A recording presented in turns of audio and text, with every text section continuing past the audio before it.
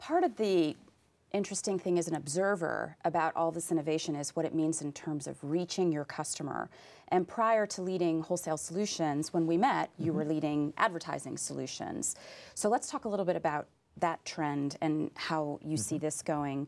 How do you see the staying power amidst all this change in terms of connecting the company and the organization to its customers, particularly in this age of social media, peer review, and the various other things that this introduces into that relationship? Yeah, it's another very exciting part of what's happening. And again, it's not just in our industry; it's happening in higher education, right? Social media, connectivity, big data, all of those things are converging together, right? And so these are very interesting trends to stay on top of, and that's one of the advantages that our students have over older folks like me, that they are so comfortable with social media, right? They're so comfortable with connectivity. They're so comfortable with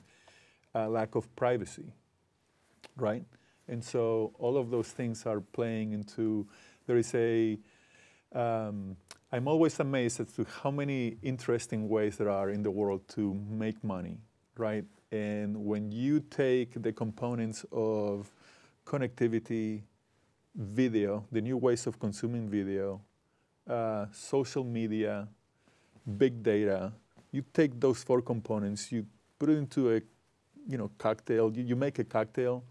There are so many ways of coming up with very interesting business ideas and new business models. And I'm sure AT&T will be right at the front line introducing those. With the help of very bright graduates of the University of Missouri. Well, we like the sound of that.